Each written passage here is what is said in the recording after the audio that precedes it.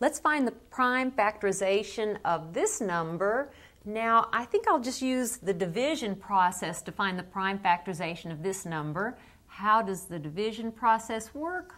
We simply find any prime number that divides into this number. Now, if you want some way of doing it each time, you can start with the number 2 and work your way up through higher and higher or larger and larger prime numbers. It makes no difference though.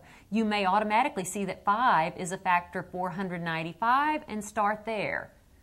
Let's look at this number, by the way. Is 2, the smallest prime number, a factor of this number? The answer is no, because 5 is odd, so 2 is not a factor. What's the next largest prime? That would be 3. Will 3 go into this number evenly? Well, remember it does if it goes into the sum of the digits. 4 plus 9 is 13. 13 plus 5 is 18. 3 divides into 18, so 3 should divide into this number. So if you'd like, you can start with 5, certainly. I'll go ahead and start with 3. 3 divides into 4 one time, remainder of 1. 3 divides into 19, 6 times 3. 6 times 3 is 18, so I've got a remainder of 1. And 3 divides into 15 5 times. Again, if you see 5 now and you want to use 5, that's fine. I'm going to see if 3 divides again. 6 and 5 is 11, plus 1 is 12. 3 divides into 12, so 3 will divide into this number. 3 into 16 is 5 times, and that's 15, so a remainder of 1.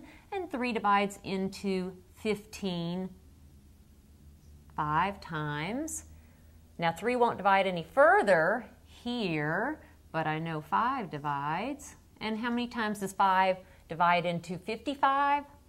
11 times. You continue this process until the quotient is itself a prime number. So because this quotient is a prime number, I know 495 is 3 times 3 times 5 times 11. Or I can say that 495 is, I can write this as 3 squared times 5 times 11. And you can check by multiplying.